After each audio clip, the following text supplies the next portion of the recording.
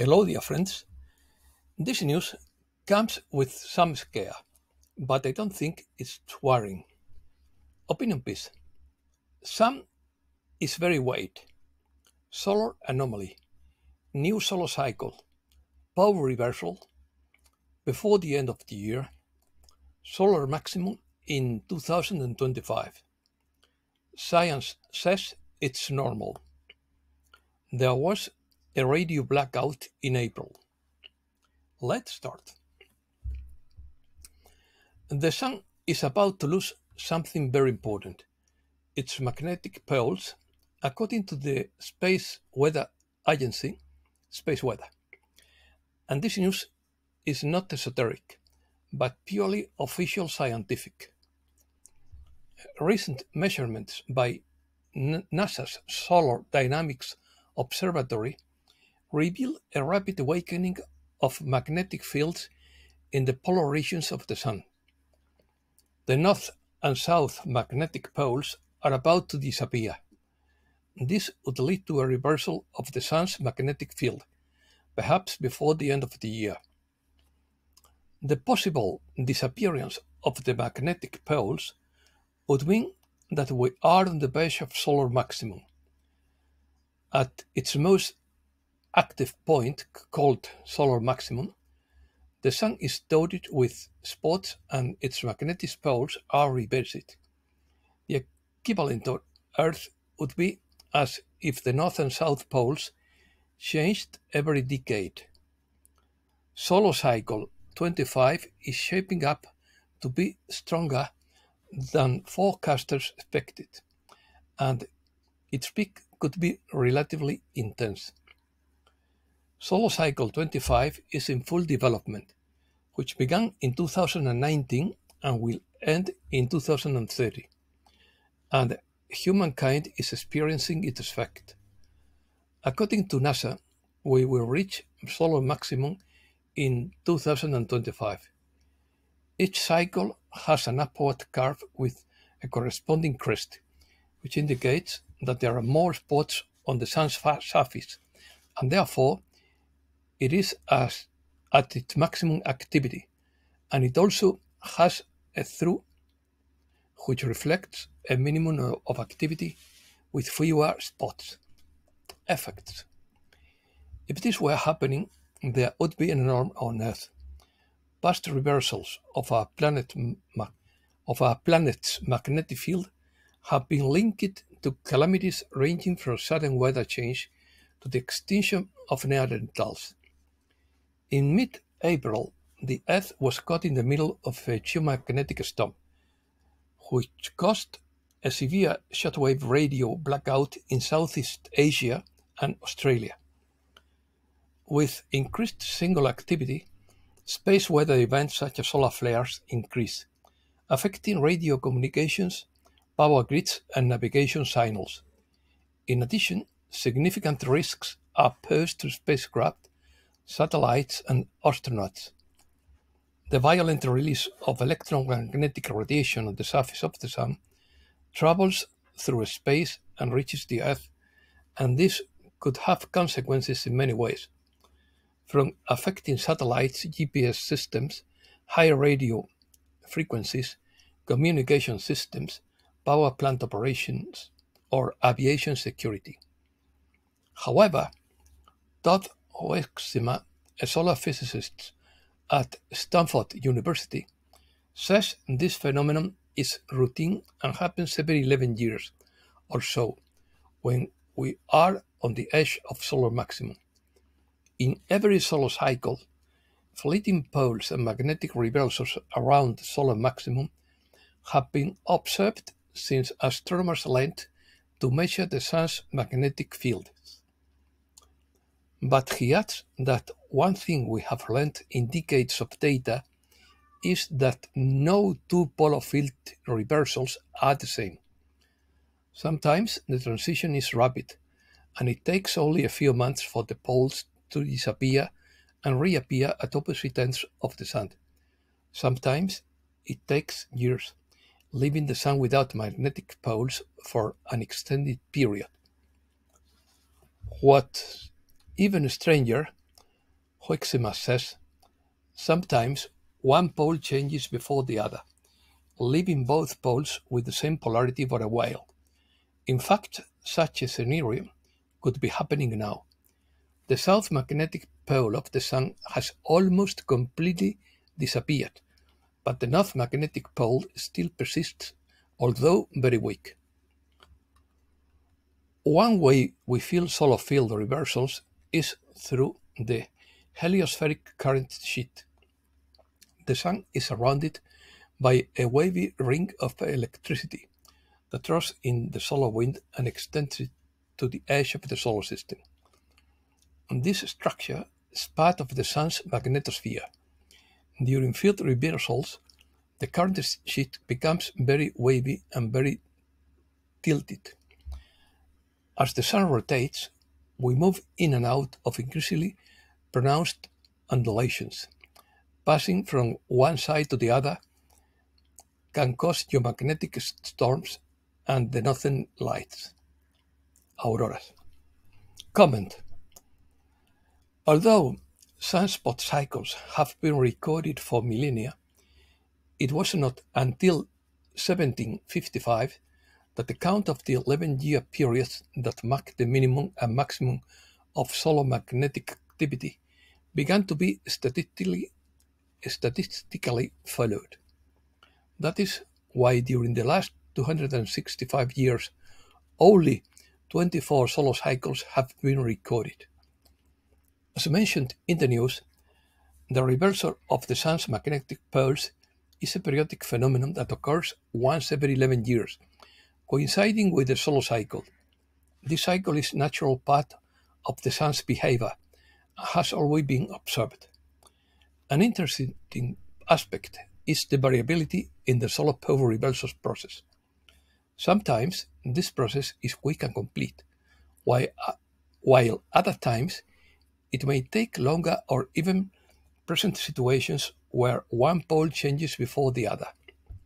Although the reversal of the Sun's magnetic poles would not produce a reversal of our own magnetic field, it could affect us in other ways.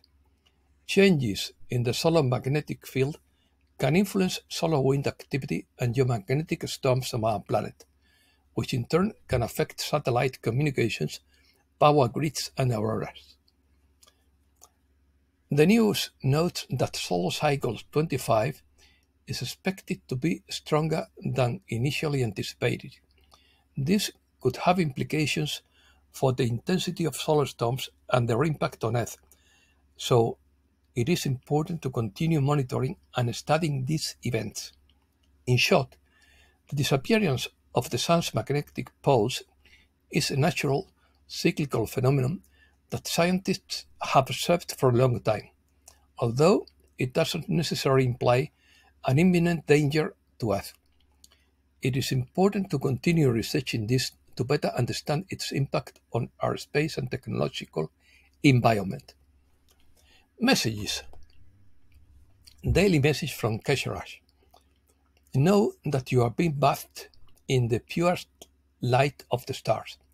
Remain heart-centered as you spiral into higher timelines. You will see blackouts on the Schumann resonance scale more frequently in the future. Opinion of Logan B.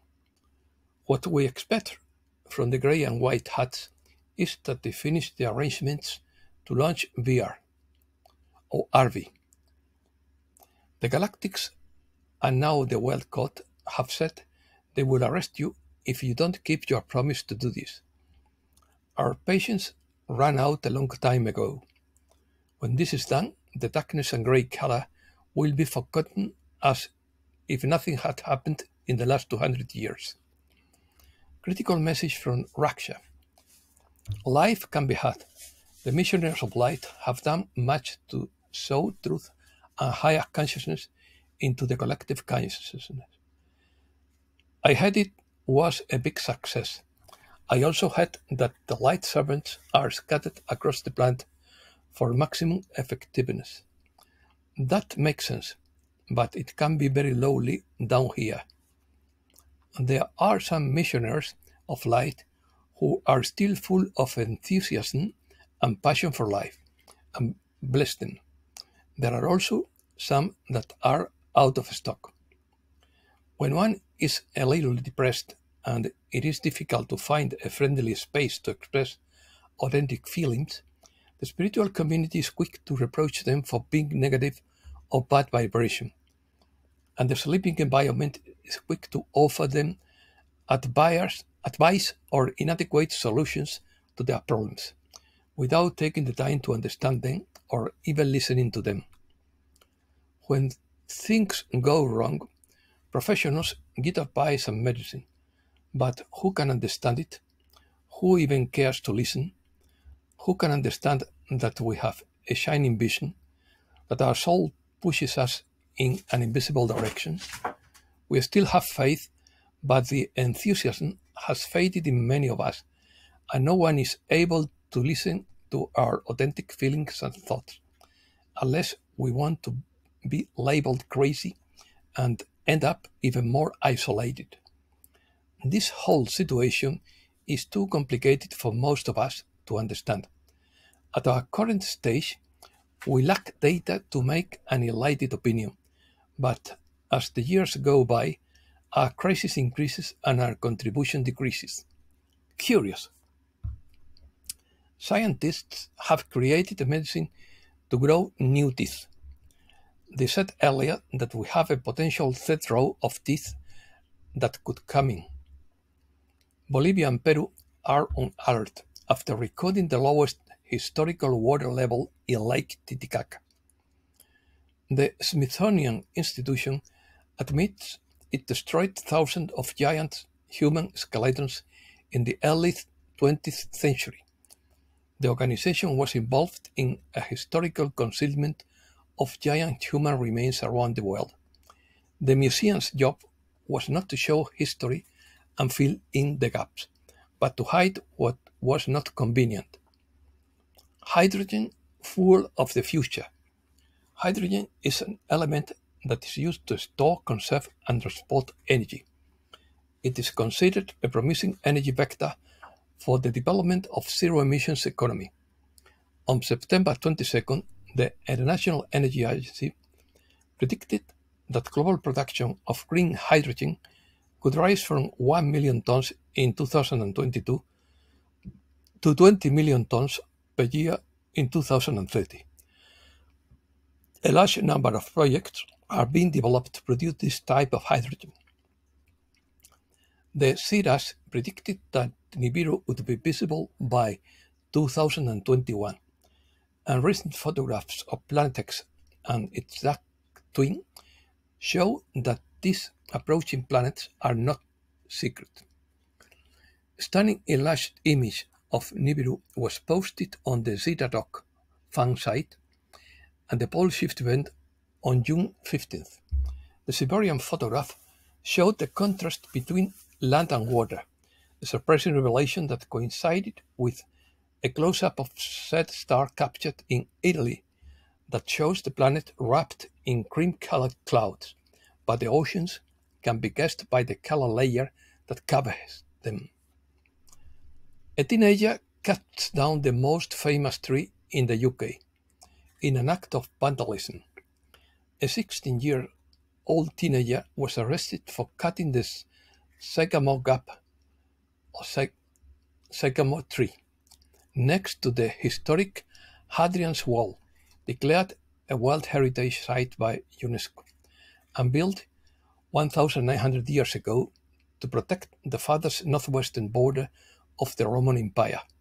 The sycamore is a fig tree typical of Egypt, with leaves somewhat similar to those of the moral tree, small yellowish white fruit and incorruptible wood, which the ancient Egyptians used for the boxes where they enclosed the mummies.